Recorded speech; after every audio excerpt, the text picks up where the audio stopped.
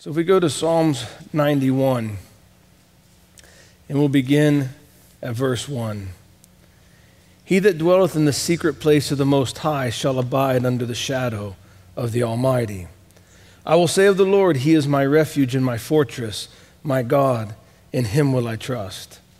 Surely He shall deliver thee from the snare of the fowler and from the noisome pestilence. He shall cover thee with His feathers, and under His wings shalt thou trust. His truth shall be thy shield and buckler. Thou shalt not be afraid for the terror by night, nor for the arrow that flieth by day, nor for the pestilence that walketh in darkness, nor for the destruction that wasteth at noonday. 1,000 shall fall at thy side, and 10,000 at thy right hand, but it shall not come nigh thee. Only with thine eyes shalt thou behold and see the reward of the wicked, because thou hast made the Lord, which is my refuge, even the Most High, thy habitation. There shall no evil befall thee, neither shall any plague come nigh thy dwelling. Amen. Take that word into our hearts and say, God, you know you've promised to take care of me, and I'm trusting you to do what you said you would. You bought me with your blood. You purchased me, you redeemed me back, and you've taken full responsibility as my head, and I'm trusting in that. The government is upon his shoulders, so we just trust him to take care. But just going a little further from Sunday, I just wanted to also think about, I've been thinking about this and meditating on this as well. And I was talking to another brother the other day, and we were talking about some of these things. But for us, as the believers, as the bride of Jesus Christ, we've got peace in our hearts. We're under the wings of Jehovah. We're covered in feathers. You know, I love that word picture the Bible paints here, that he shall cover thee, in verse 4, with feathers, and under his wings shalt thou trust. His truth shall be thy shield and buckler. So we've got the truth, we've got the word, we've got the presence of the Lord, and there's such a peace inside and such a joy even in the midst of all kinds of trouble. But the reality is, that's just our portion. Outside the bride, people are afraid. They're very afraid. They're terrified. They're gripped by fear. There's a spirit of fear that's moving about and gripping the hearts of the people. And for me, I want to take note of that and recognize that it's time for us to have compassion. There's gross darkness upon the people, and it's time to have compassion and not in any ways come across as arrogant, as though, you know, just because we're under the wings of Jehovah that we can have an arrogant attitude about that, like nobody else should be scared. They very well should be scared. You see? So we don't want to condemn or criticize somebody in the world who's afraid, but we want to have compassion and a heart of love and say, you know, the reason I feel the way I do is because what God's done for me. Because of the connection that I have with his indwelling presence in my life, there's a peace that surrounds me. I know I'm well cared for. I know I'm taken care of. And I'm on a foundation of his word that will not move. But that's my position. But that's not this man next to me's position. And we're starting to see a drastic difference between the believer and the rest of the world. People, you know, who lived a stable life and had some sort of confidence, and all of a sudden the confidence around the world is being shaken, the confidence all around, and all of a sudden the gap between the believer and the unbeliever is getting wide. And so I just want us to be conscious of that, because it also creates opportunities. If we can just be humble. You know, I told the story of the Moravians on the ship when John Wesley was crossing over to America and the storm came and those circumstances. But he also writes in his diary and other places about that trip that the Moravians were a humble people, and they were serving the rest of the people all the time. They were taking care of the sick on the ship. They were serving. They were doing menial tasks that nobody else wanted to do, and the Moravians gladly did it, and they did it with joy. So they weren't just singing all the time. They were serving everybody around them, and even the people who were terrified, they with joy were serving them. And so, you know, we're in a special position.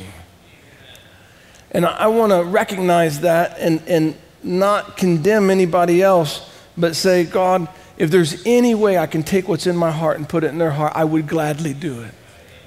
with everything that's in me, if I could take the joy in my heart, the peace that God's given me, the love for God, if I could take that and put it in the heart of the people you see with a face in terror, eyes in fear, I would do it if I could. And I'm just praying, God, give us an opportunity. Give us an opportunity, but let's walk in meekness and humility. That's what I want to say. We know that we're under protection, but also, everybody else is afraid.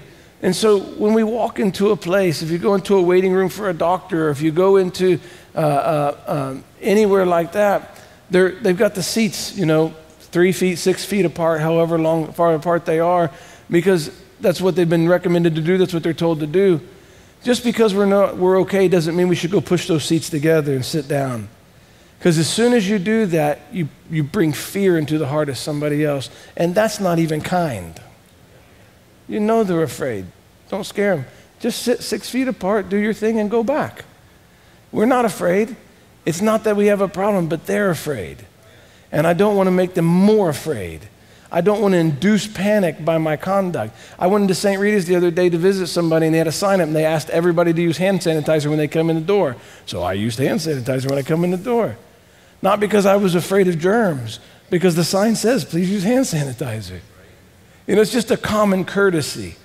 And if somebody would see you walk past that and arrogantly say, I don't need that, I'm the bride of Jesus Christ, what would that do in their heart? The fear that would come up and all those things. We've got to be careful, amen, that we don't cause an offense for no reason.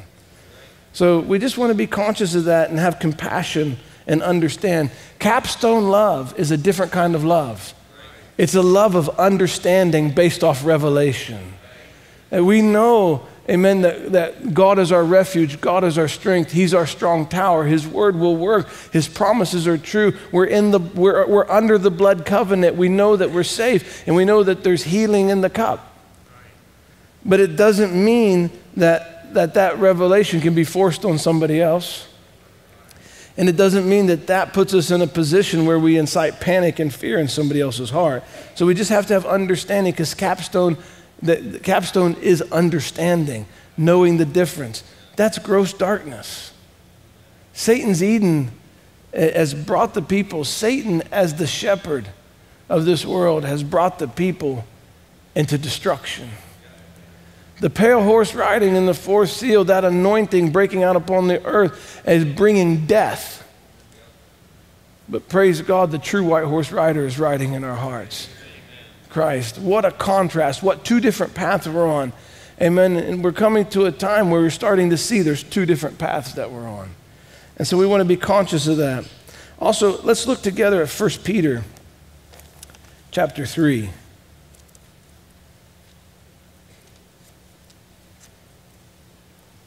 1 Peter chapter 3.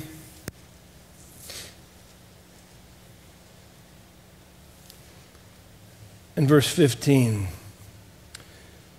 1 Peter 3 and 15. But sanctify the Lord God in your hearts, and be ready always to give an answer to every man that asketh you a reason of the hope that is in you, with meekness and fear. I believe we're going to have more opportunities to exercise this scripture in the next few weeks or months. And I have a desire to.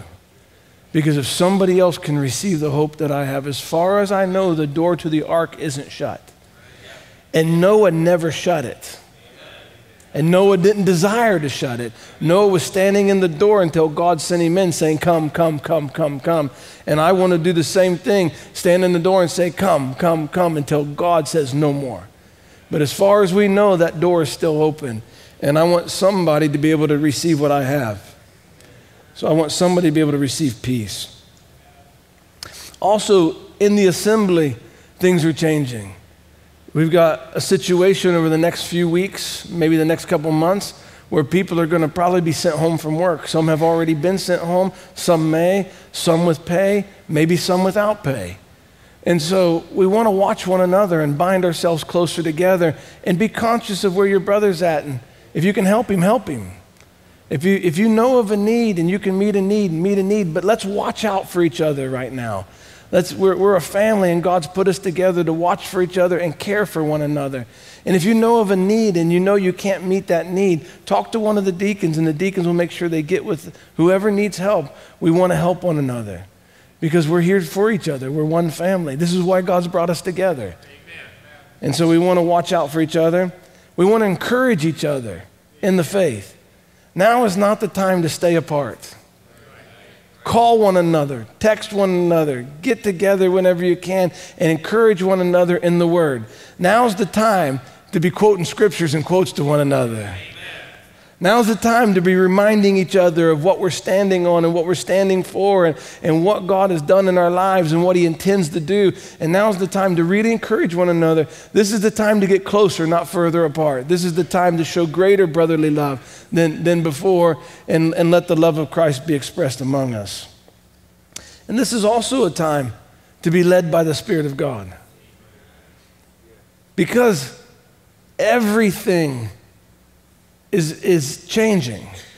I could say it that way. Everything's changing. Some things are becoming confusing. Some things are becoming more clear.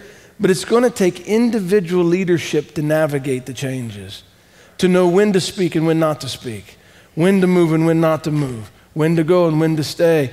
There's times that, and we don't know if the things will get more difficult or less difficult. We don't know anything that will happen next. All I know is God's in control. That everything's ticking just right on time.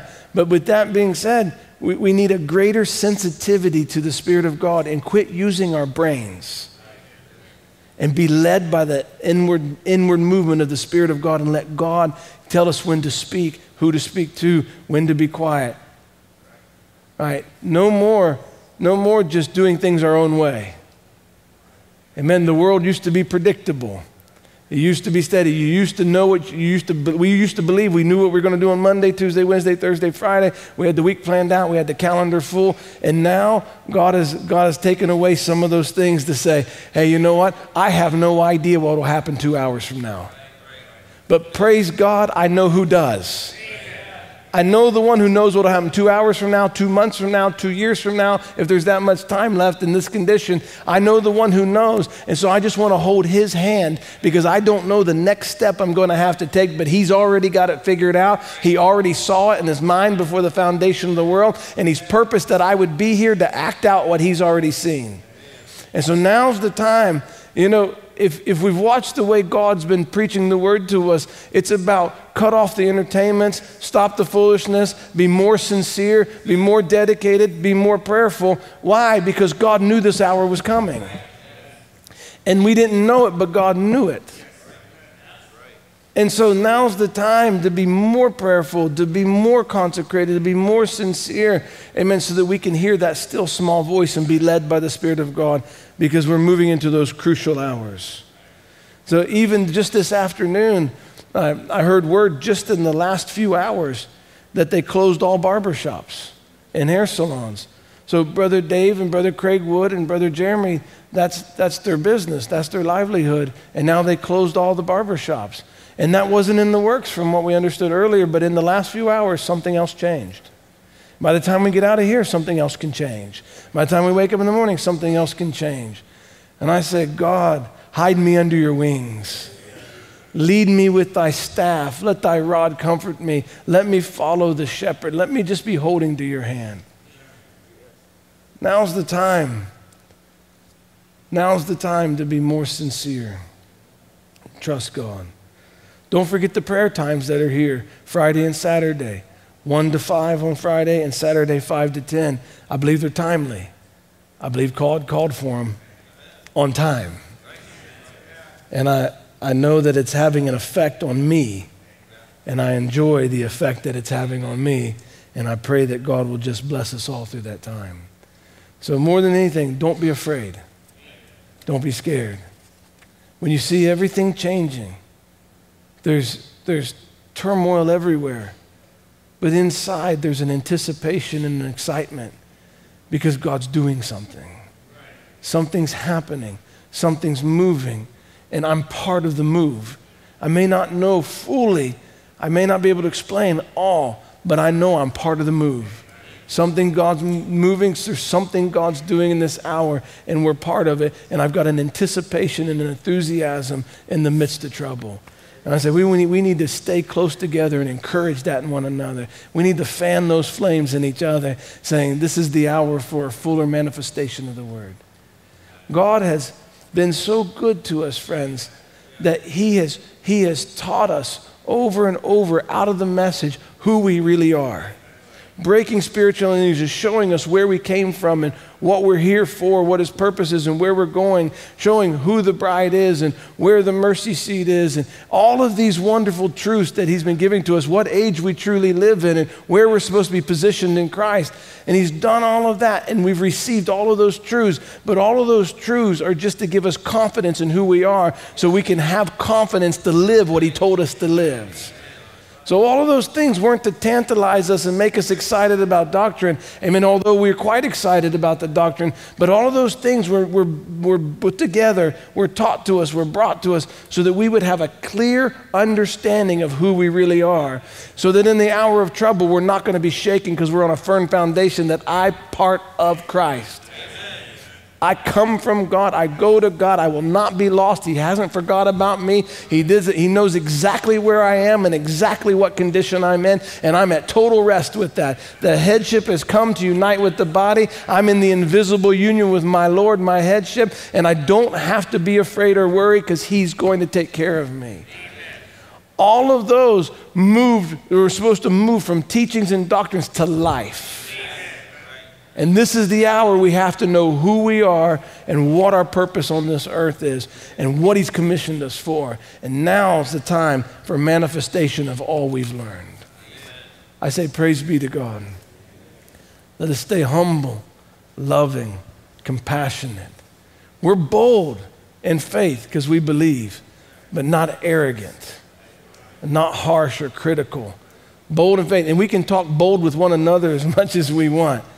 But when you get out amongst a paranoid world who's scared, it's time to express compassion and concern and sympathy. Not that we don't tell the truth, but that inward spirit tells you when to speak and when not to speak. Amen. All he wants is me.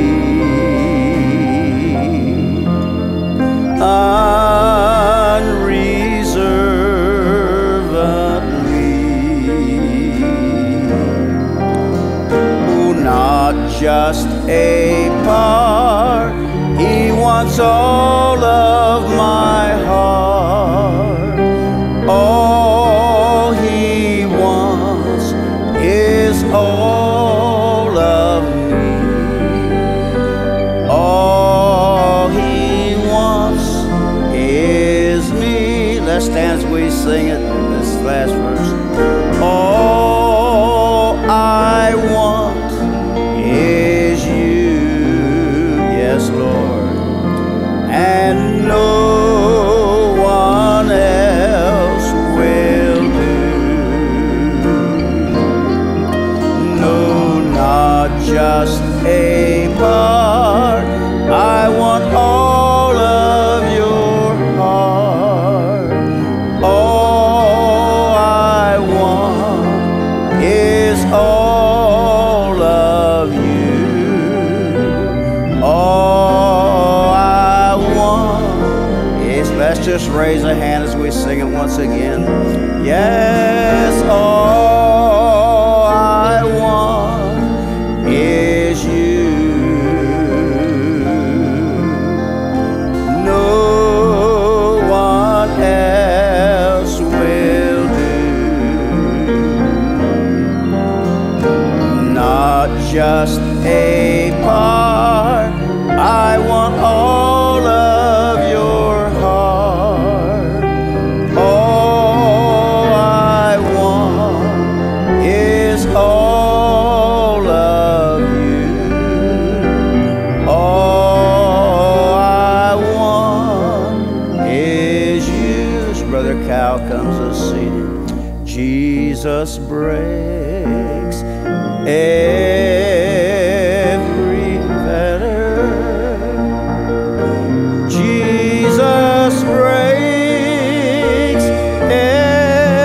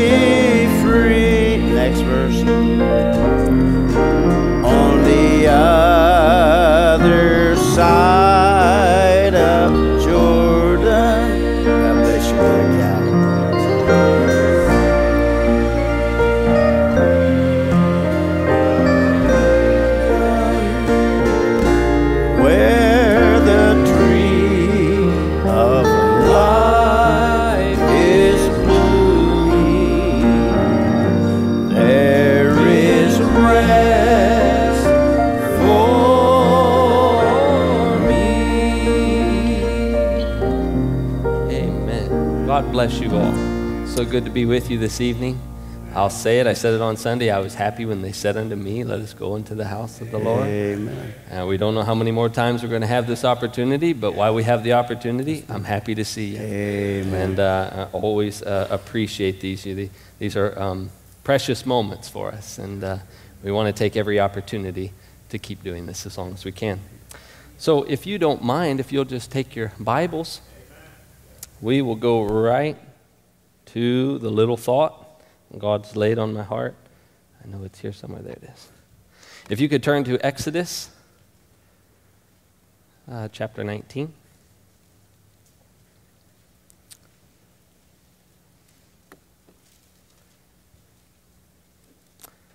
Exodus chapters 19.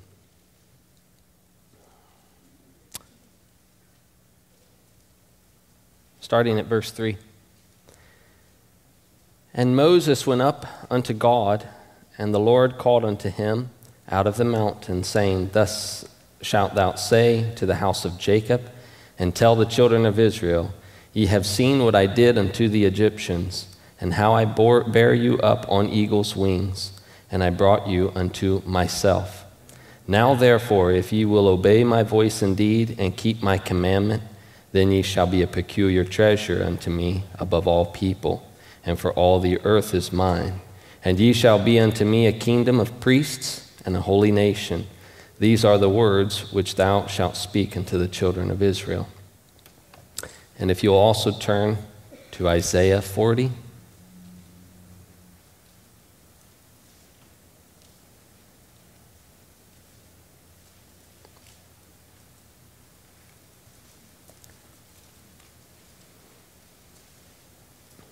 Isaiah 40, verses 28.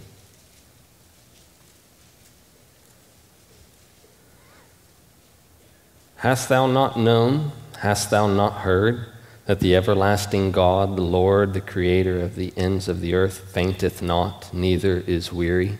There is no searching of his understanding. He giveth power to the faint, and to them that have no might he increaseth their strength.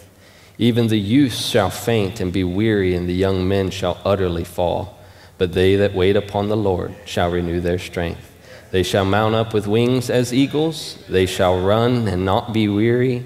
They shall walk and not faint. I believe the Spirit of the Lord is just leading a certain way, because I think everything that Brother Chad said, I either have that scripture or I have that quote.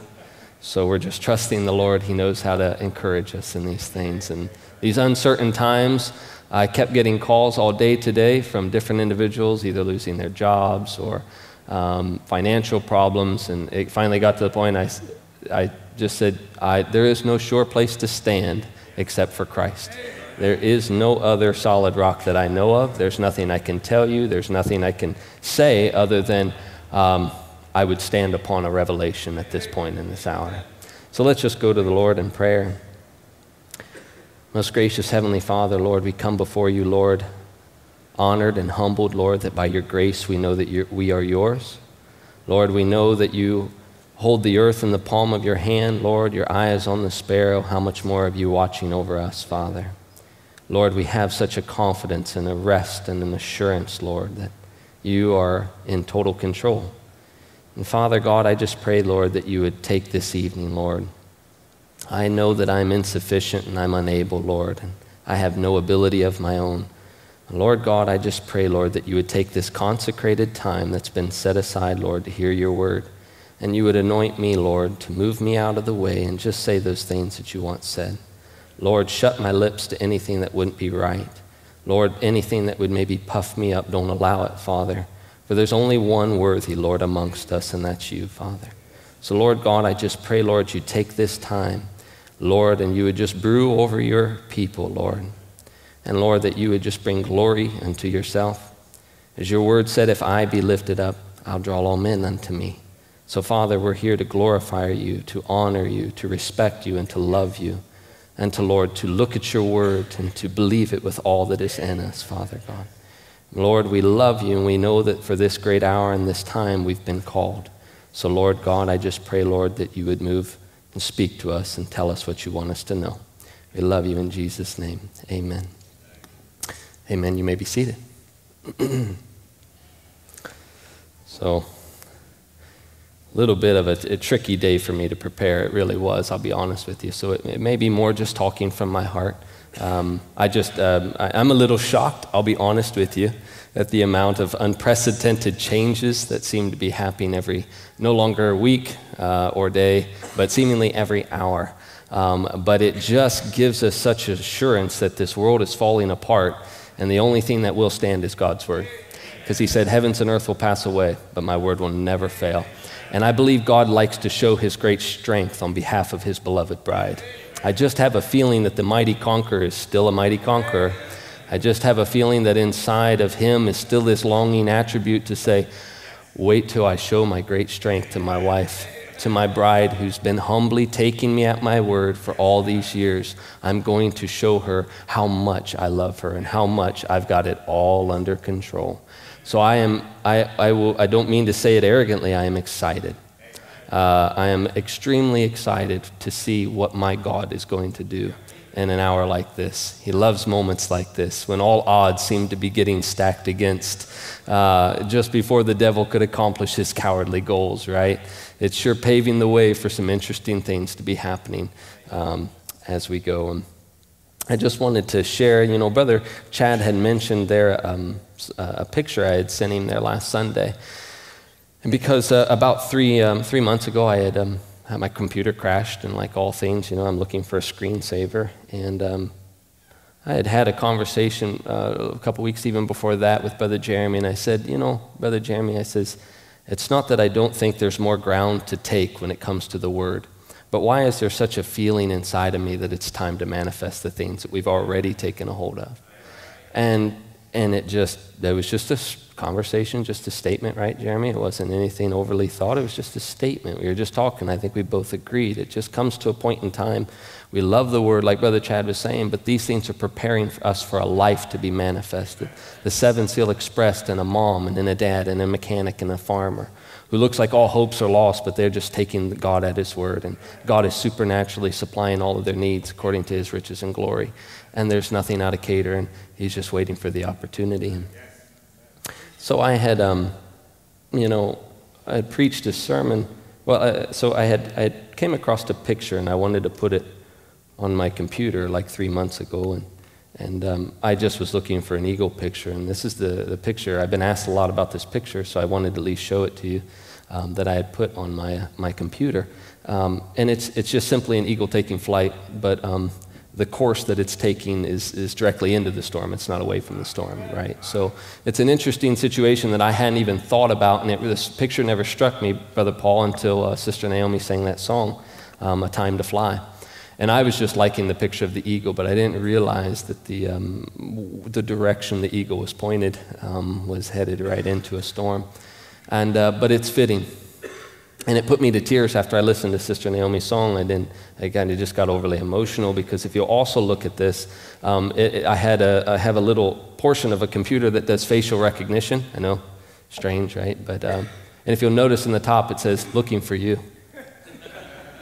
So I said, "Oh, could it be this storm's looking for me?" Yeah, I think so.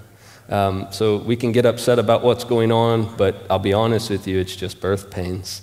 It's just the birth pains of a great bride that's coming forward, and it's the whole earth groaning, waiting for the manifestations of the sons of God, and God knows just exactly how to get out of her what he has placed into her. So it comes a certain point in time, you don't get too upset about it. You know, for this purpose came I on this earth. I came here as an expressed attribute of his life, and I'm here to express it, and he's going to prove his word, and that proving of his word is in my life. And so this life has to be put to the test, and he's putting it to the test, each and every one of us, and I'm excited for what's going to come as a result of that. So in looking at that, I just wanted to take some time, like I said, just talking to you tonight. I just want to take some time of considering these storms that are surely coming, and the effects of the storm and the purpose of the storm for us as individuals. So I titled this little thought, Into the Storm, because here we go.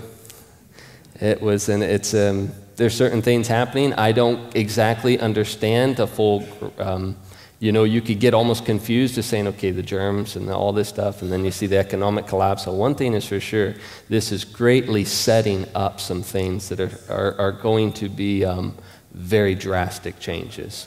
You see the panic in the eyes of the people. My wife was getting milk at Walmart the other day, and you know, she said that the cashier lady stopped a woman. She had a whole grocery cart full of milk, and she said, you can't take a whole grocery cart full of milk. You're only allowed to have two gallons of milk. And she said the woman looked at her and got angry at her and says, get out of my way, woman. And she told Carrie, I said, 30-something years I've been here, I'd never seen a person act like that. Yeah, so they have no sure place to stand. They know it. They know that this is all that this world has to offer them. The only safety and security they can have is what they can provide in their own hands. And at the same time, they're trying to grab everything. We're trying our hardest to give up everything. They're trying to get a hold of as much as they can, and I'm doing everything I can to get rid of everything that I've gathered up over the last 36 years of my life. I've realized that everything I've been working so hard at was just the very things that was hindering my ability to take off flight where I was supposed to go from the beginning. And this is a new paradigm and a new reality for me that I'm getting more excited about. Because we know this, that in this world, full of independence is a sign of maturity, as Brother Aaron said, but in the spiritual realm of things, complete dependency upon God is the sign of true maturity. And that's where I believe that each and every one of us has to come to, and I believe these are the great opportunities God's giving us at this moment, to really let go and give it away. I'm not trying to see how much hand sanitizer I can stock up. I'm not trying to see how much toilet paper I can get or how much meat I can get in my freezer. Not at all at this point. I don't want anything. All I got and all I need was this. From the beginning, this is all we ever needed. And we tried to substitute this with so many other things along the way, and all it did was spiritually cripple the bride of Jesus Christ. And I don't say those things disrespectfully, but let's be honest, there was an immature bride on the scene. And it was a young bride that was coming to full maturity. And you know, and the prophet of God in his wisdom knew he was talking to a young bride.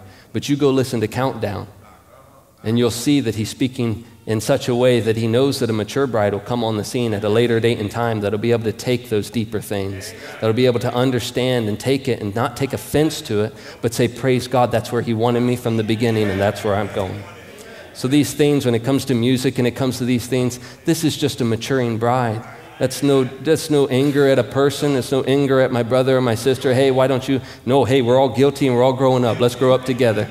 Let's take full possession of those things that we were called to, right? So it's just a maturing time. Just a maturing time, and I'm proud to be maturing with all of you, right? So I appreciate how the word's been coming forward, and I appreciate the cutting off, right? We know it. We're all guilty. We all have things and areas of our unbelief that we've been compromising in for far too long. Each and every one of us know those little areas. Put a little too much confidence in our ability, too much confidence in our willpower, too much confidence in even our intellect or our knowledge of the message. And then none of it, you didn't really set your wings. You were supposed to be sons of God, led by the Spirit of God in all things, in everything. Everything we do, we were supposed to be able to ride that wave of the Holy Ghost and just wherever it takes me, that's where I'll go. So maybe God is just giving that opportunity to us once more. I'm excited where that'll take us, huh? So if you'll turn to Mark, the book of Mark. And I did put a PowerPoint together because I do have some lengthy reading. I hope that's okay tonight.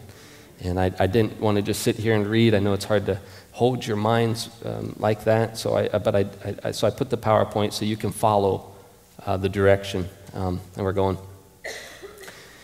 In Mark chapter 4, verse 37, it says, and there arose a great storm of wind, and the waves beat into the ship so that it was now full. And he was in the hinder part of the ship, asleep on a pillow, and they awakened him. And he said unto him, Master, carest thou not that we perish? And he arose and rebuked the wind and said unto the sea, Peace, be still. And the wind ceased, and there was a great calm. And he said unto them, Why are ye so fearful? How is it that ye have no faith? And Brother Chad brought this out so perfectly. You know, just to lay the foundation here, what is he looking for when the storm comes on? He's looking for faith. And he says, when I come back, will I find it? Will I find faith when the storm comes on? You know, will I be saying what the Word says? Or will I be tossed to and fro with every wind and every wave that comes my way? Or will I have a steadfast assurance that I'm standing and He's not just in the boat, He's in me? Amen. Right? For He said, greater is He that's in you than he that is in the world. The boat may be going down, but I can't go down because He's in me. Right? And Brother Branham says in calling Jesus on the scene, he says, now Christ is in the church reconciling the people to God. He promised to do it as it has been written that He is the same yesterday, today, and forever. You believe that? Amen. Congregation says, amen. I believe it with all my heart, and He is just waiting to be called on the scene. Now, the only thing can call Him on the scene is for us to awaken Him in ourselves. Call Him on the scene. So many times we're looking off for a minister to do something for us, or we're looking for God to come down with an angel and part the way for us, and all He's waiting for is say, hey, what did I put inside of you? You've got the Word, speak and go forward, right? You see, He's setting up the opportunity for all those little amateur gods to really express what they were called for, right? So, now here comes the lengthy readings. So let's just hang with me a little bit. What is cancer? What is disease? We'll deal on that for the next 5 minutes now. What is cancer? What caused that thing? Let's take a cancer, anything that you wish to take, tuberculosis, pneumonia, whatever you wish to, any disease. Diseases are germs.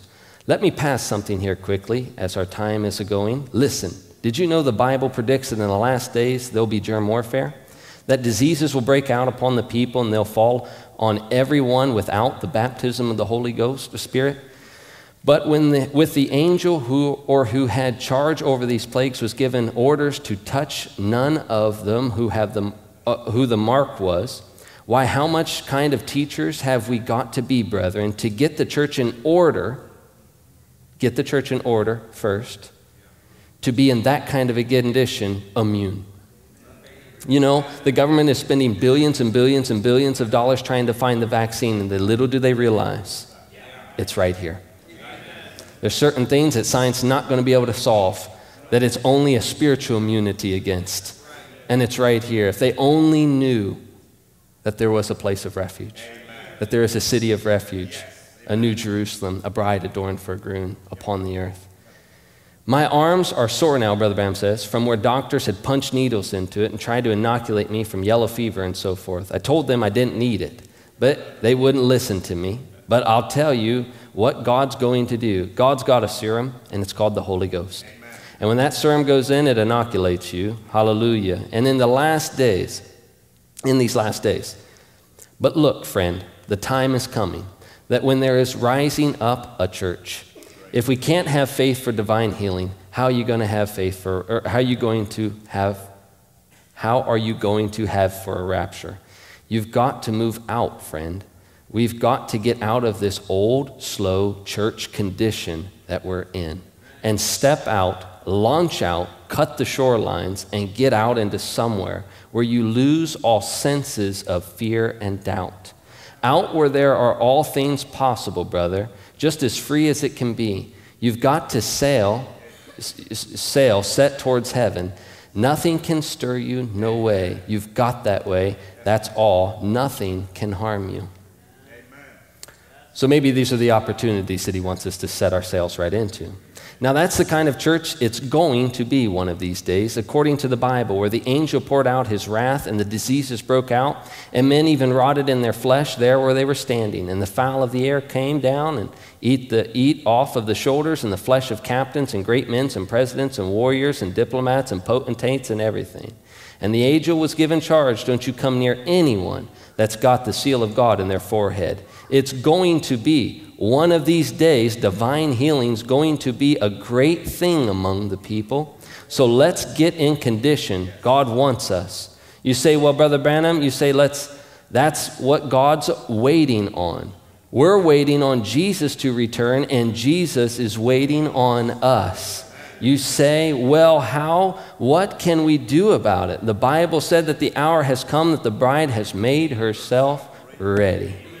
Amen? This is the hour that she hath made herself ready, consecrating, separating. You know, the great thing about Jesus that really stuck out to me is he consecrated himself for others. He separated himself, he sanctified himself, he said, for others' sake. And that great hour where he could have chosen a path that would have made him more comfortable, he chose a harder way. But he chose a harder way for me and you. Now will the bride walk in his footsteps? I believe, Brother Ben, she will. The sermon that we heard from Brother Ben, we know that the bride is walking in his footsteps because she's bone of his bone, life of his life. The same character and attributes of Jesus Christ expressed in the male is now being expressed in the female. So now is our great opportunity to sanctify and set ourselves apart. It shouldn't have to be that we have to get pushed and prodded. We should say, thank you, Lord. I appreciate this nether opportunity to draw closer unto you and to kill myself for others' sake. Because there's others that are going to be watching you like you've never thought before. Everybody's going to be watching you. They're going to watch your reaction. They're going to watch your word. They're going to watch your emotions. They're going to see what happens with you under the squeeze. God's setting it all up. He knows how to bring attention to his bride and the thing he wants the whole world to take notice of. He's setting it all up. Brother Branham also says in 1960, God's provided a way. How we thank thee that in this great hour that when all hopes of mortal life is finished, atomic bombs are laying in hangars and hydrogen bombs and sickness and disease and germ warfare. Oh God, and everything the way it is, knowing that the Bible said that a man would actually rot in their flesh, and the angel was given commission, don't you touch any of those. Don't you come near those who has the wine and the oil. Don't touch those who has the seal of God upon their forehead. Do we have anything to be afraid of? No. We've already taken the vaccine. We've already been inoculated. Let's just keep going. 1963, accepting God's provided way at the end time. Now, some of them said, well, now, if the plagues fall, we'll just go in a hospital.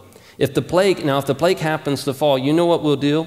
We'll go get Dr. Jones. He'll know how to take care of it. It didn't work, yet they were smart. Well, if the plagues fall, we'll just go down beneath the ground in a cave. We'll shut the door. That won't do it one bit of good. We'll stay home. We'll put a mask over our face. We'll put in some disinfectant on it. Didn't do a bit of good. God made a provided way, yes. And it was what? The blood. God provided it as simple as it seemed. To take the blood of the lamb and sprinkle the door, yet God said that was his way, and he honored it. All out from under the blood died the firstborn. Now, I'm not drawing any conclusions, but I'm going to make a little statement, and I may be going out on a limb. I can be corrected, and I totally could be wrong. But it was a firstborn. Now, we all know that something's striking a certain age generation that are more susceptible at this moment. Very clear. 70 to 80 years old, most susceptible. Prophet of God was on the scene, the word came forward, and the first to reject it. I may be going on a limb, but I'll at least it's interesting. It may not be true. It's just interesting. But they died who rejected the simplicity of a prophet and his message in their day. And they rejected the pathway to the blood, which was by the word, in its simplicity. And they said it's foolishness, it's nonsense. We have our churches, we have our doctrines, we have our creeds. We don't need what that fanatic is saying. And they're going to call us fanatics for saying these things. But that's okay. I'm in good company. Christ comes, 1954. Christ comes 3 times. The first time he came to redeem his church, is that right? The second time he comes to receive his church, and the third time comes with his church. He comes to redeem her. He comes to rapture her and be caught away in the time of the plagues and so forth, returns back to the millennium and lives through the millennium. Wow. Now I'm getting more excited. Time just keeps moving on.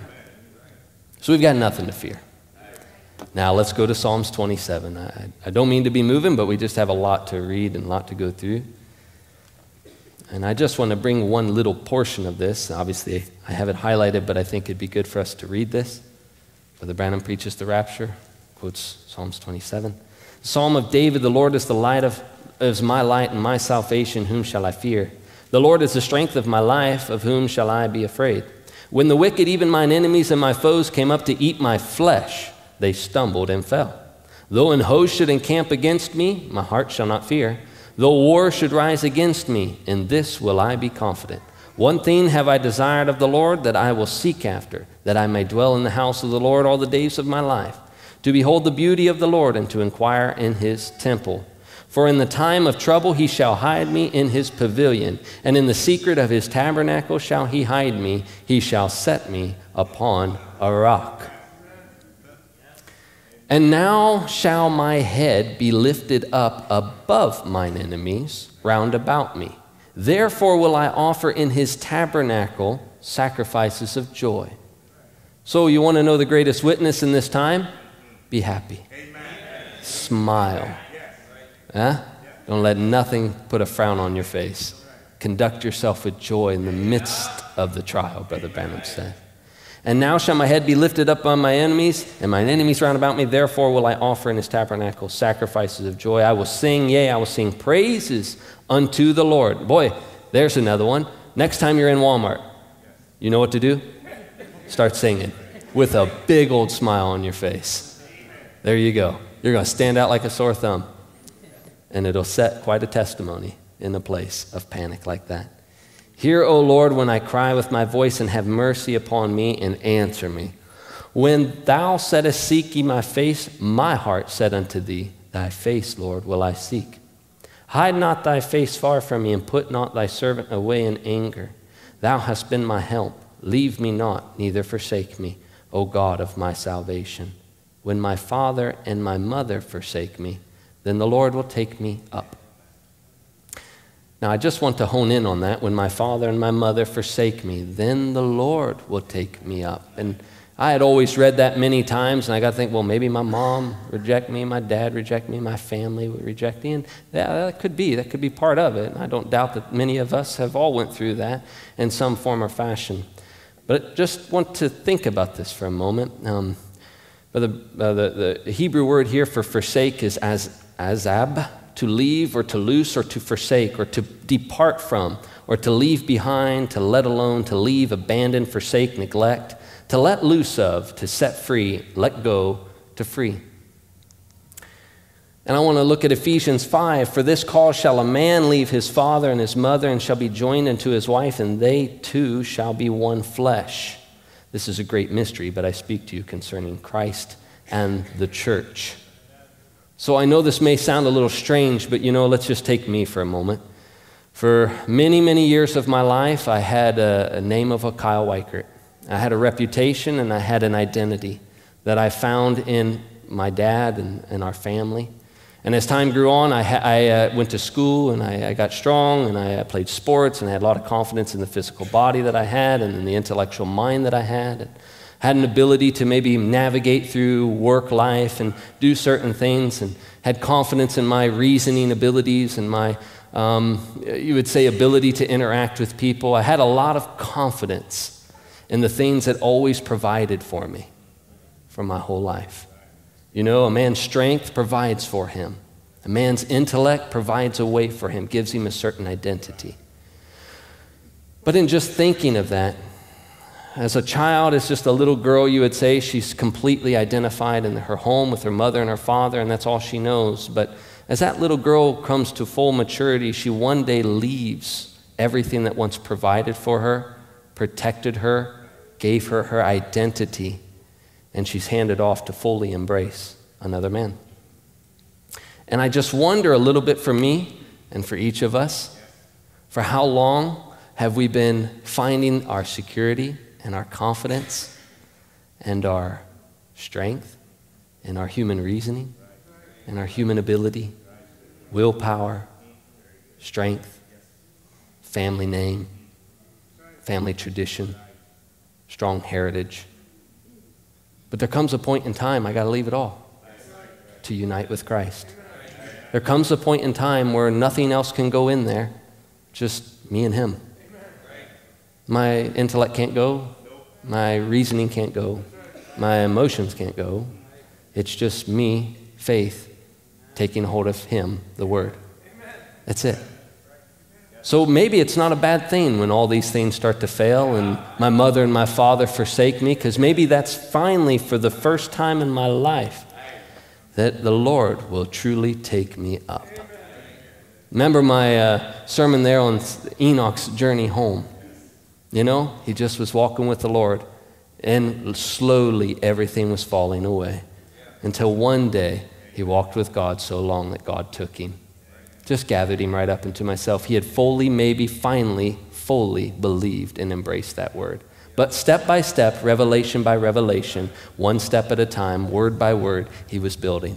He was building, coming higher, coming higher, coming higher, until he could finally take flight. I don't think it's going to be too far off for that for us. Just one step at a time. So finally saying, you know, Lord, I can't figure this out anymore. Lord, I really don't have an ability to navigate this situation. I really don't know what to do. And then he can finally say, finally, now don't you come with me.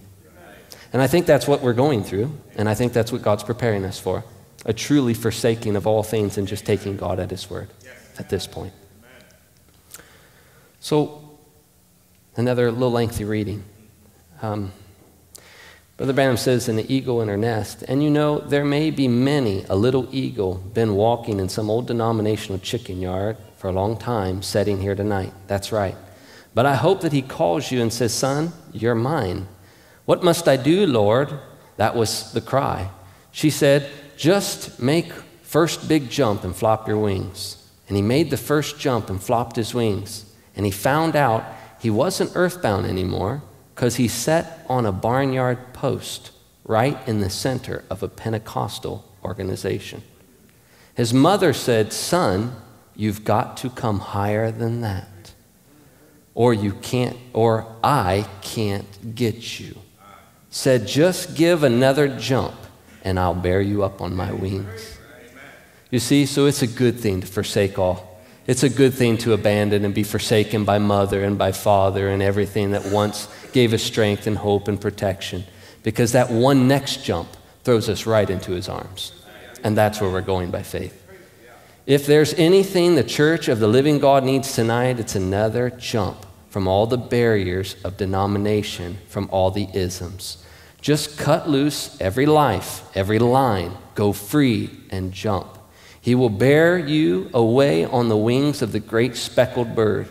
It's such meetings as this, it's such times as this, it's such an audience as this, where he can make that great jump to feel his power. Reach under us with his word and bear us away from the little earthly cares and things that we have. He's your Father and he loves you. The nest stirring time has already come, but we need another jump. We got to the barnyard post, but we need to get free so we can just ride on his wings for our first solo flight. What a joy it will be when that great final day comes. And those that know how to jump and flop their wings, those who know how to do it, someday he'll come. That great eagle of the sky shall come in glory, and he'll spread forth his great power, the Holy Spirit. And those who are magnetized to it shall take a ride for eternity, forever. Amen? You see why I'm saying what I said? Let's take one more jump. We did jump. We know we're not earthbound, but we got to take one more jump. And that's a reckless abandonment to take God at his word. An absolute reckless abandonment. You almost literally have, no, I'm not saying almost, you must lose your mind. You absolutely have to lose your mind. And I promise you, it's scriptural. Shamgar, one day, lost his mind. Absolutely lost his mind. And I'd shared with the kids a while back ago, you know what the bride of Jesus Christ needs? She needs 600 Philistines marching towards her right now to take everything that she's got. Because finally, she'll put no more confidence in herself, one last time and take God at his word. As Brother Branham said, here he heard something coming up the road. Here come 1,000 Philistines, armed spears, swords hanging on their sides, trained men, tromp, tromp. Right up the road they came, and little Shamgar stood there. What could he do? He was a farmer. He wasn't a soldier. He didn't have nothing to fight with. He looked, setting in the corner, there was an ox goad. That's just an interesting thing. He has not a training. There's no training. He's got nothing to fight with. The only thing he has is the only thing that can deliver him, faith in the Word of God. That's it. At the end of the day, there will be nothing else that can stand.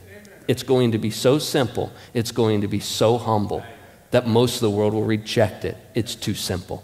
You mean just simple, humble faith, little hyssop, taking the blood and applying the blood upon the doorpost of my life? This simple faith?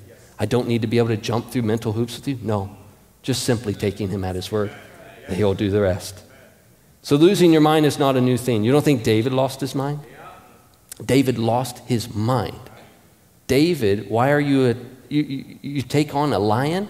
That's no common sense. Maybe we should actually put a little bit of common sense to this, right? You know, let's be honest. This thing is pretty bad. This virus is pretty bad, and we need to be balanced in our approach in these things. We need to use some common sense. Show me where common sense is anywhere in the Bible. There's no common sense in the Bible. David had no, you would say, common earthly sense. What common sense says, I'm going after that lion? What common sense says, that bear, I'm taking you out? What common sense of a little boy where an entire army of trained men are too afraid tackles an 11-foot Goliath? Where's the common sense in this? Where's the common sense of Shamgar? Where's the common sense? Where's the balanced approach? Nonsense with the balanced approach. All that was human reasoning still mixed with the Word of God that was producing death all along. And it crippled the little bride. But I am thankful to God that we have been forsaken by mother and father, and we're leaving those things and taking our God-given position by faith in the Word, and we're losing our minds and taking on a Goliath. Who are you, uncircumcised Philistine, to defy the armies of the living God? Who are you? You're going to, each and every one, have that opportunity to take your stand. So simple and so humble. But we're going to get that opportunity. Brother Branham says, oh yes, he permits crosses and crossroads and junctions. He always does that. In order to perfect us for his service, he permits those things to happen. Can't you understand that, congregation? Amen? He does that so he can perfect you for the calling he has called you for. That's your growing pains. He did Daniel that way, you know. He did the Hebrew children in the fiery furnace. What did the fiery furnace do? The fiery furnace only broke the bands that had them bound. That's all the furnace did, just burnt loose the bands. Sometimes it takes trials to break the bands of the world off of us. Take you out of the world, might be, have to take you out of your creed first. Like the man drowning in the river, you have to take him out of the river before you can get the river out of the man. So I think the fiery trials and storm are the very thing the bride needs to finally let loose. To really throw off everything, because do you know what to do? Anybody tell me what they should do in the next 30 days? Tell me how to plan. Tell me what should any of us do to get ready for this? And nobody has an answer. The entire federal government doesn't have an answer. The Federal Reserve doesn't have an answer. The doctors don't have an answer. The whole world doesn't have an answer. What a blessed place we are in. Man, because I have the answer. I know the answer. He's my Father. I know him personally. All I have to do now is a complete reckless abandonment and saying, God, finally, I'm not going to put any confidence and planning into this anymore. Lord, you're going to take me just where you want me to go. And I'm going to express that great purpose that I was on this earth for from the beginning. So let's not get upset. This is the greatest blessing that's ever come towards us. Show us thy Father, and it will suffice. Okay, so I wanted to go to this. It's a little story, and you all know the story, so I'll just read a portion of it. Brother Branham talks about he's in the woods there, and I began to hear something. I looked over to my side, and there sat a little old pine squirrel. I don't know whether you have them here or not. That's the noisiest thing in the woods. There it was, sitting up there with a little tail throwed up, just going chatter, chatter, chatter, chatter, chatter. Like he was going to tear me to pieces. I thought, did I excite you, little fella? I didn't aim to, but I said, oh, you're, like I did, hallelujah, hallelujah, oh, how wonderful. And he kept chatter, chatter, chatter. His cotton blue eyes looked down like that, and I thought, you're not watching me. And all at once, I noticed a great big old eagle that had been forced down in a storm under this blowdown. And this story just come back to my mind, you know, because here we are talking about eagles. Here we are talking about eagles going right into the storm. And here we have a story of an eagle that got blown down. Maybe he didn't tackle that storm quite like he was supposed to. And sometimes that can happen to you, and it has certainly happened to me. We look back in life circumstances. I look back at situations and trials that came my way, and you know what? They blew me down. They put me hiding behind in a dark place, you know, just I didn't take it right. I didn't handle it right. And it comes to each and every one of us. Sometimes the storms of life just cripple us, spiritually cripple you. And maybe sometimes you may even feel like that. That's why I even put this in. It's like I just feel like maybe sometimes you may be looking at the trials ahead, you're looking at the storms come, you know what you're called to do, and you remember that last time you didn't pass the test. You ran. You went and hid. You didn't even tackle it. You gave up. And I've been there, and I think each and every one of us has been there. And I don't think you can live long enough and walk with the Lord long enough where there's times you can look back in your life where you hang your head and say, Lord, I know I let you down right there. I have. Amen. But I'm not looking back at that as an excuse to not tackle the storm ahead. I'm looking back at that, and it's driving me to take on that storm because I'm saying it's going to be different this time. There's something on the inside of me, and it's saying, not this time. You might have got me there. You might have discouraged me and put me in a corner, and I really messed up, and I really got down, but not no more. You see, because Brother Branham begins to say, let me jump to this one. So after a while, he got tired of looking at that little old pine squirrel, listening to him. And so he just made one big jump. And if you remember the little pine squirrel saying, days of miracles over. Jesus Christ ain't the same yesterday, today, and forever. See, just a chatter, chatter, chatter. What was he trying to do? Trying to get you to disbelieve. Don't take God at his word. But you just, even though that eagle got blown down, there was just something in that eagle that could only take such unbelief for so long. He finally got sick and tired of all the chatter, chatter, chatter. We can't take God at his word. You're getting too extreme. You're losing your mind. You need to stay balanced. The ego just finally had enough of it at one point. So he just made one big jump, flopped his wings a couple times, and he was out of the bushes, out into the midair. Then I cried, and he never flopped anymore. He never tried to flop his wings to get away. He just set his wings. And every time that air would come in, he just knowed how to set his wings out into that air, just lift him up. I watched him. The air came in and lifted him up until he went plumb out of sight, leaving that little old pine squirrel sitting there cursing and going on his way. I thought, that's it, Lord. Not a jump here, run there, join Methodist, join Baptist, come back, be baptized this way, this way.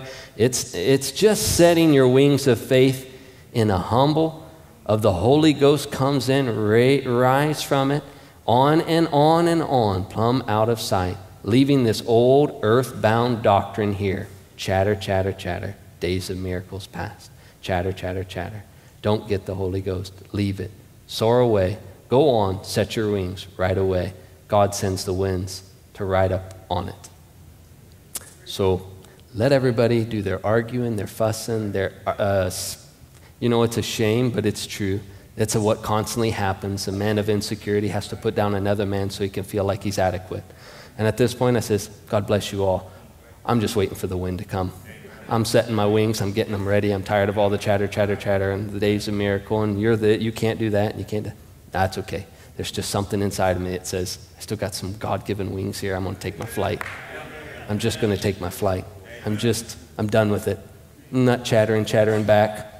Let the squirrels do what they must. They must be there. And you know what I think the squirrel's purpose is? To annoy the eagles. They're just there to put that final poke in them. They're like, I'm tired of this. I'm out of here.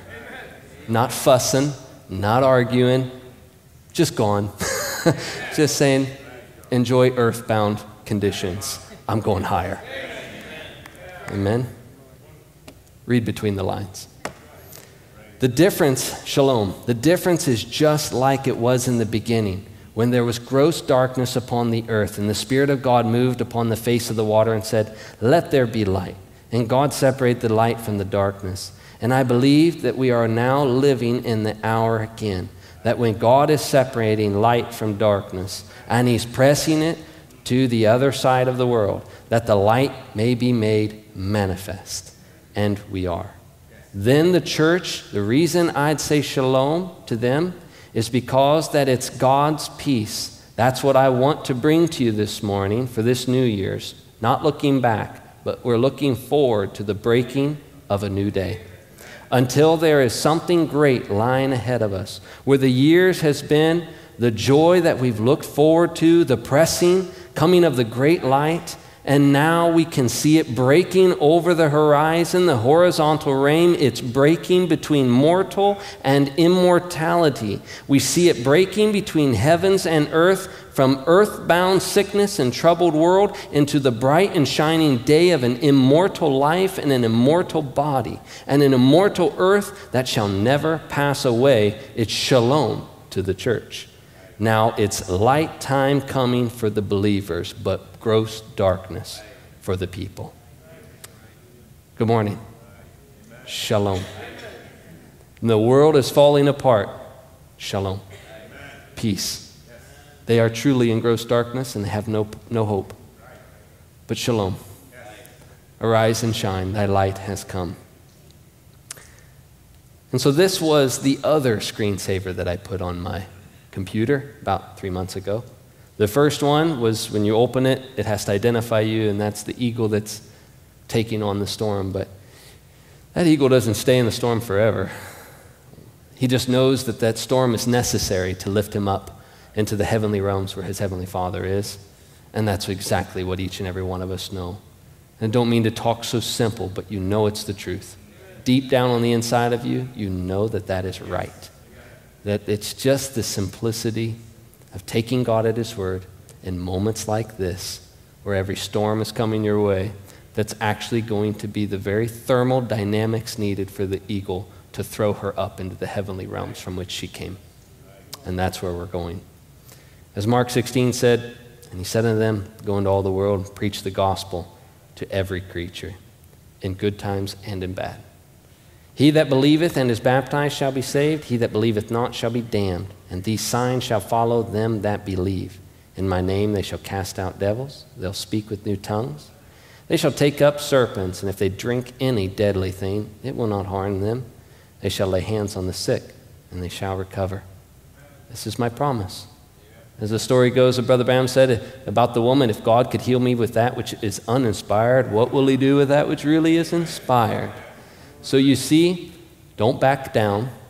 Keep going. You have a hope that lies within you. Little did you know what God's placed on the inside. Now's just the time and the opportunity for the full expression of those little secrets that God had in the back part of His mind, now being expressed in the time in which you're living. Yeah, each and every one of us. Musicians, if you'll come. I told you I wouldn't, well, I don't think I told you I wouldn't be long. I told you I was going to talk to you. I want to close with this. The cloudy skies and the storms of life are no signs of God's disapproval. So it could get dark, but don't think of it God's disapproving of things. Neither are bright skies and still water signs of His love and approval. His approval of any of us is only in the beloved. His love is elective, which He had for us before the foundation of the world. Does He love us? Ah, yes. But how shall we know? How shall we know? Because He said so and manifested that He did love us, for He brought us to Himself and gave us His Spirit, placing us as sons. And how shall I prove my love to Him? By believing what He said. My, that little eagle might have got discouraged, blown down by a big storm, but there was still something inside him that believed what God said.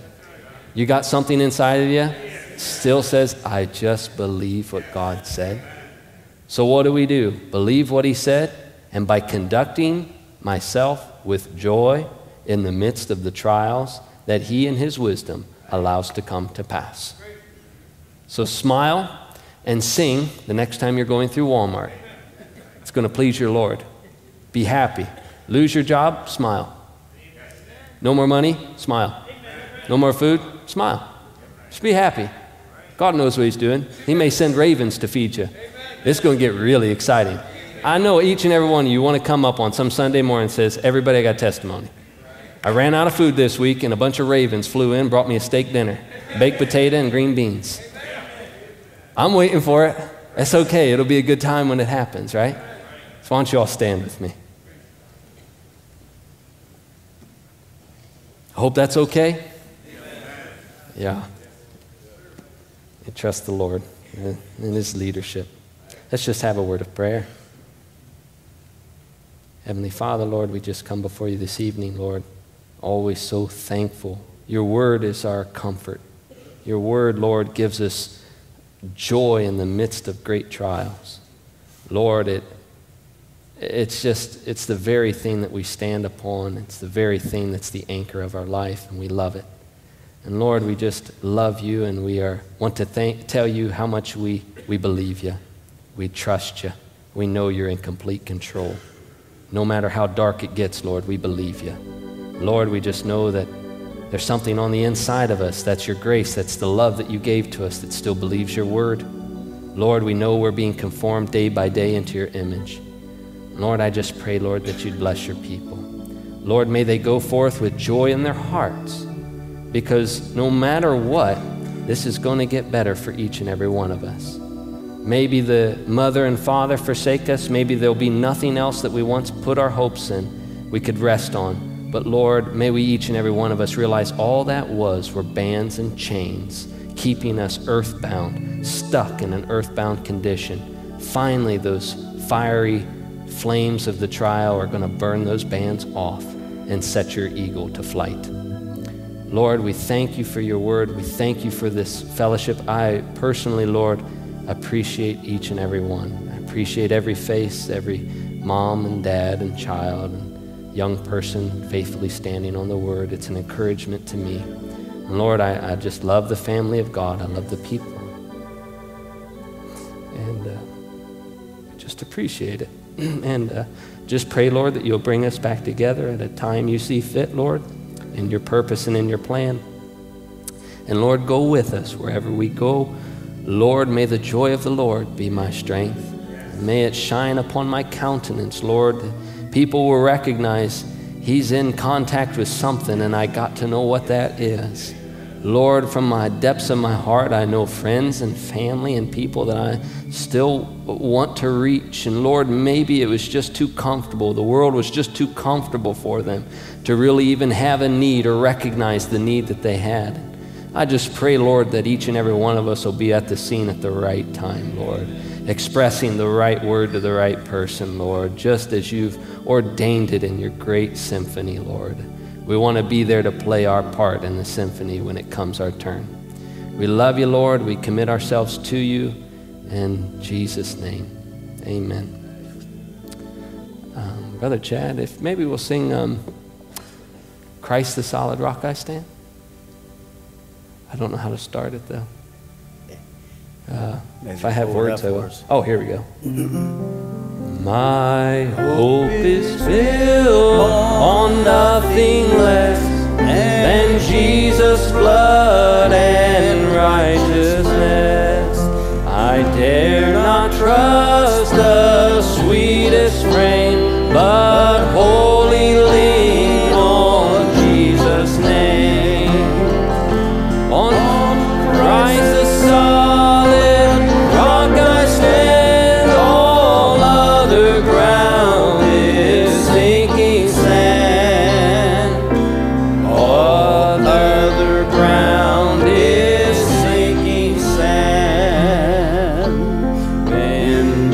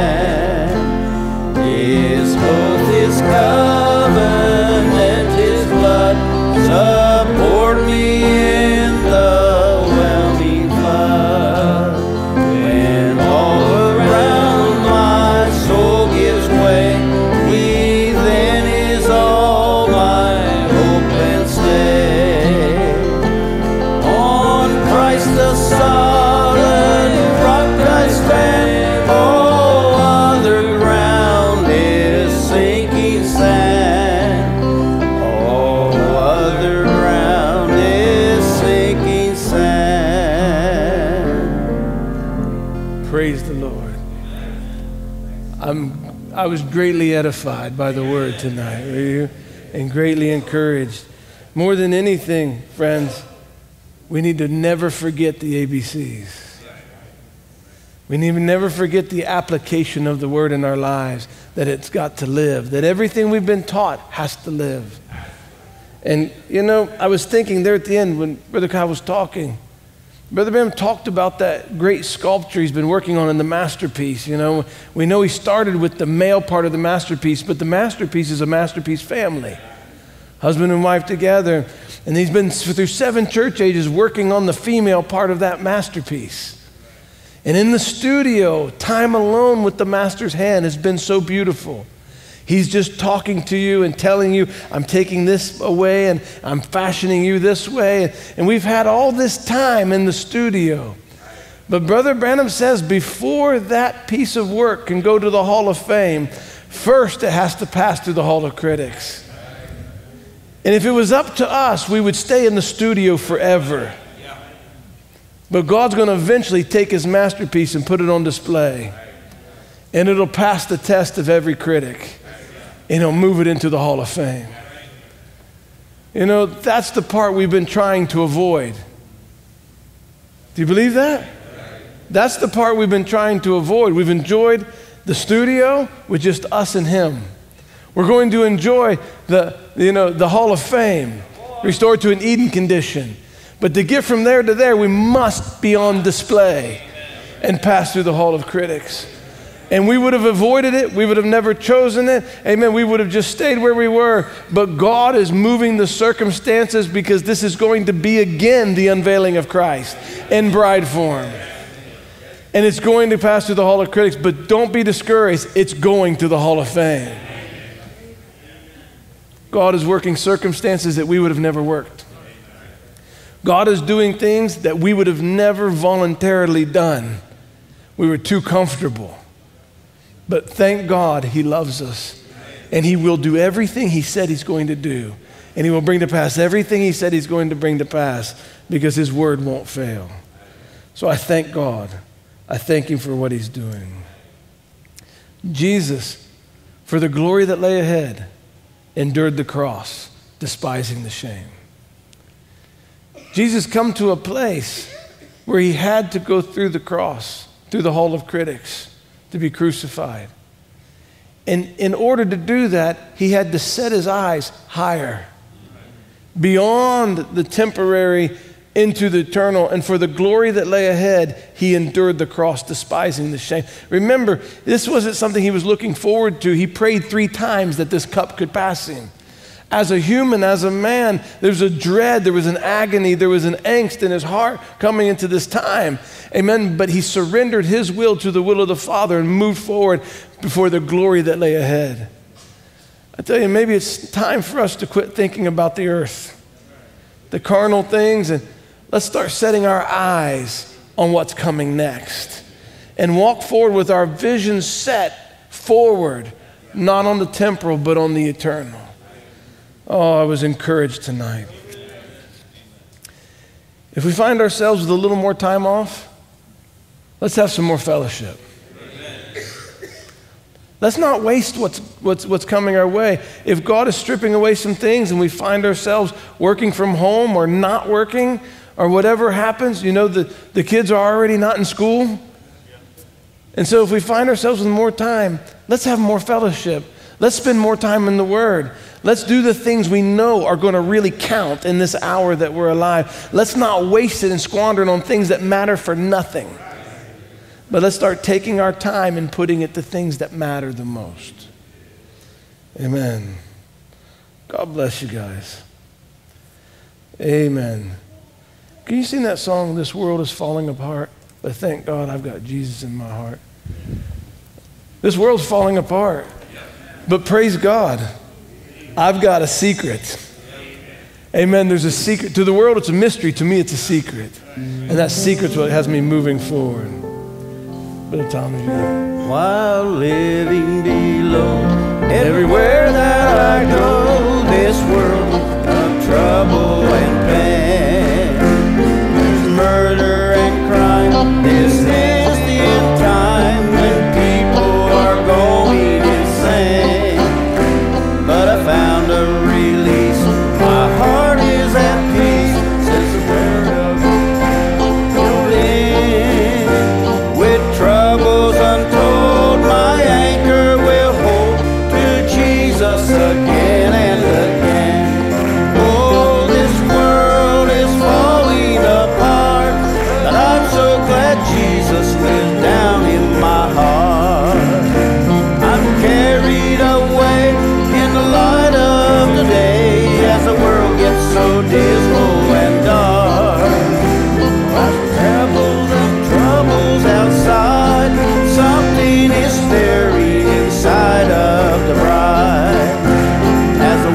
gets so dark and it all falls apart, I'm glad Jesus lives down in my heart. They're praying for peace, for a hostage release, while holding a gun in their hand. There's moral decay, a great falling away, in the shape this world's in, it won't stand. But let it crumble and fall, I'm not bothered at all. When the world of the rock I can hide, when the world comes undone, I'm trusting in one who gives me great peace down inside.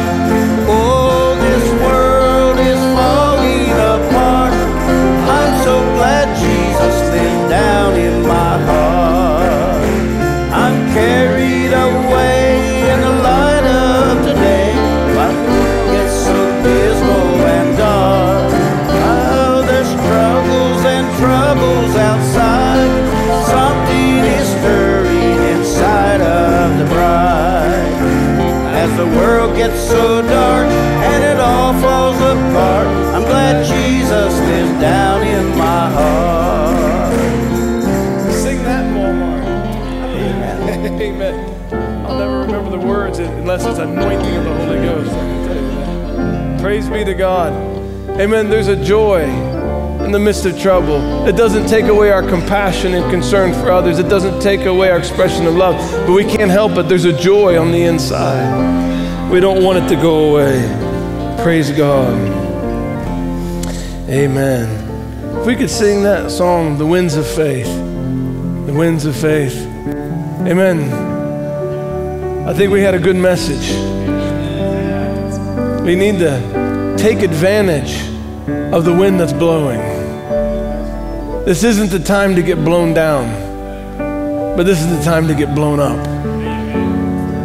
Contrary winds are blowing. There's no question. But let's just let the wind move us into position. God's trying to accomplish something. There's something He's wanting to do. He's moving His kingdom work along. Amen. Let's get in the rhythm of what He's doing and let the wind put us where we're supposed to be. I'm going to sing this song. You can be dismissed as you'd like to be tonight. You're welcome to stay and sing and worship longer. Let's sing this together. Brother Tom. There are two roads you may take, one by sight, one by faith. Take the word of God, or what you see, what you believe is what will be. So set your wings to the winds of faith. You can fly in a higher place. Do not struggle, it's by grace. Set your wings to the winds of faith. Watch your need, watch your cry, watch your mountain is much too high. Just speak the word of God, and by it will move, or you will fly. So set your wings to the winds of faith. You can fly in a higher place. Do not struggle, it's by grace. Set your wings to the winds of faith. Now watch the eagle in the sky. He does not struggle, he does not strive for the power that makes him rise.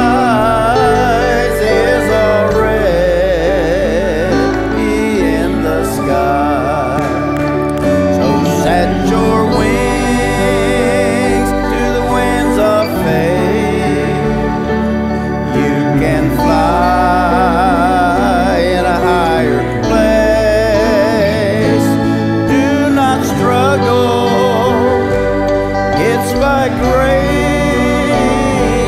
Set your wings in the winds of faith. Watch the eagle, oh, watch the eagle in the sky. He does not struggle, he does not strive for the power that makes him rise is already in the sky. Oh, set your wings of faith, or you can fly in a higher place. Do not struggle, it's by grace. Set your wings to the winds of, one more time. Yes, set your wings to the winds of faith, or you can fly in a higher place. Do not struggle, it's by grace. Set your wings to the winds of faith.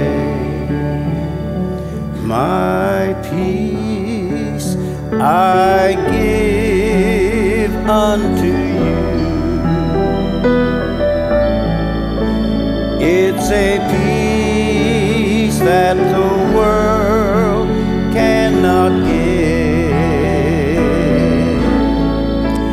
It's a peace that the world cannot understand. Peace to know, peace to give. My peace I give unto you. My love, yes, my love I give unto you.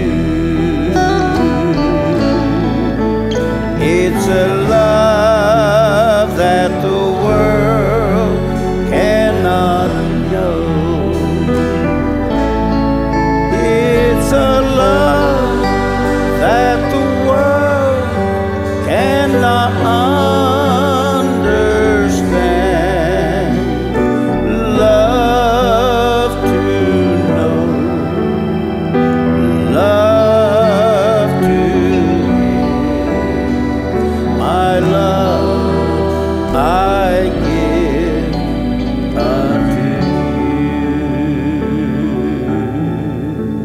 In moments like these, oh, I sing out this song. I'll sing out a love song to Jesus.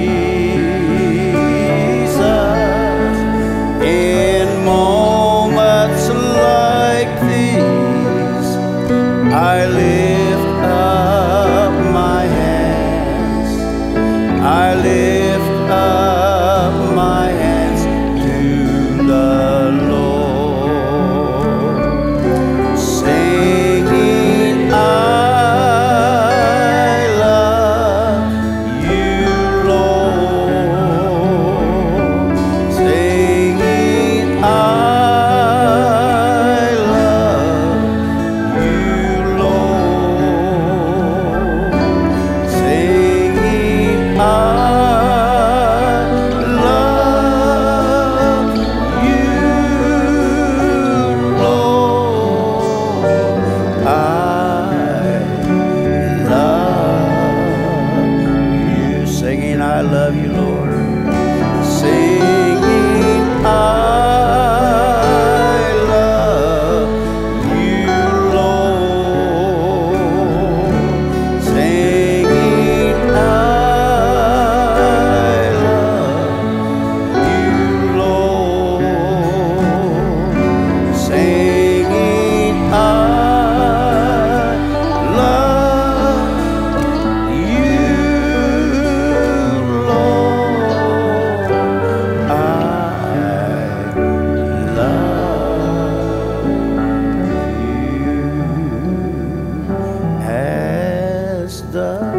deer panted for the water, so my soul longeth after thee. For you alone are my heart's desire, and I long to worship thee.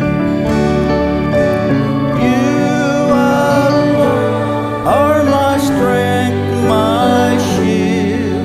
To you alone does my spirit yield. You alone are my heart's desire, and I long to worship thee.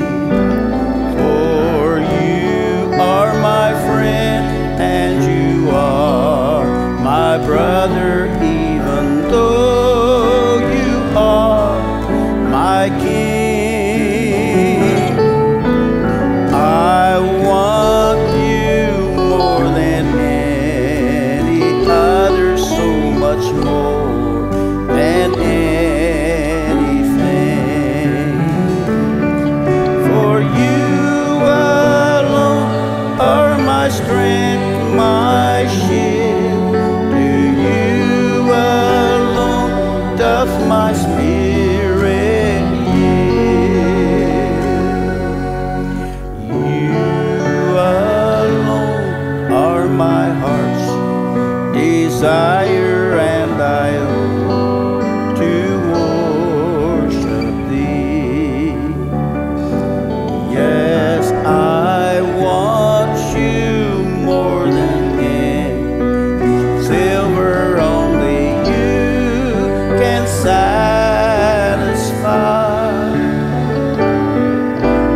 You alone are the real joy giver, and the apple of my eye. You alone are my strength, my shield. To you alone doth my spirit yield. You alone are my heart's desire, and I long to worship you. Down from His glory, ever living story,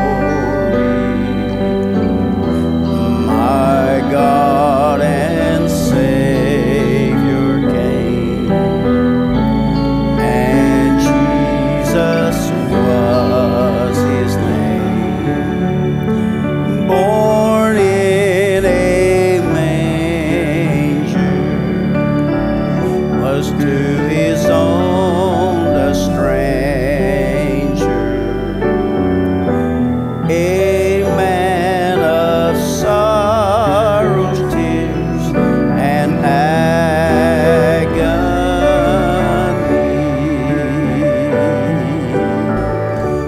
Oh, how I love Him, how I adore Him.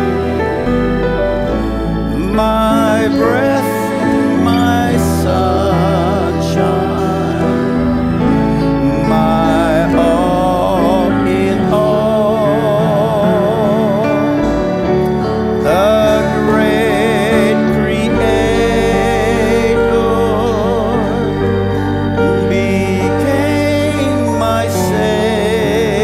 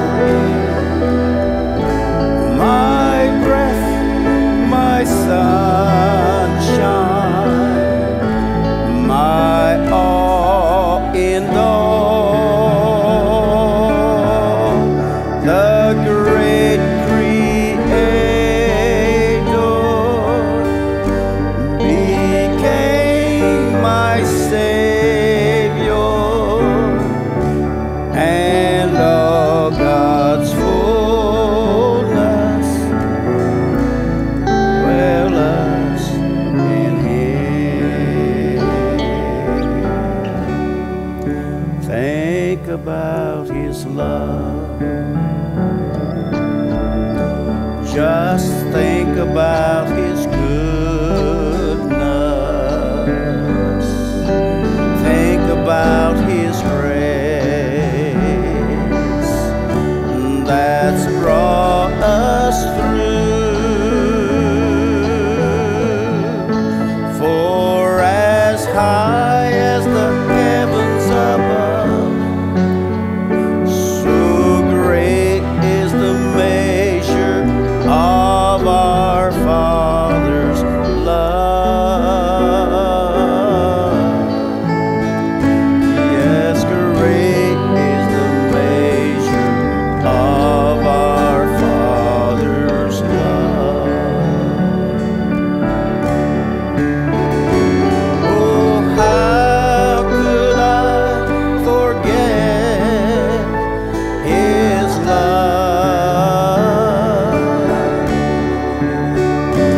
And how could I forget his mercy? He satisfies. He satisfies. He satisfies my desires. Oh, think about his love. Let's think about his goodness. Think about his grace that's brought us through. For as high as the heavens above, so great is the measure of our Father's love. Oh, great is the measure of our Father's love.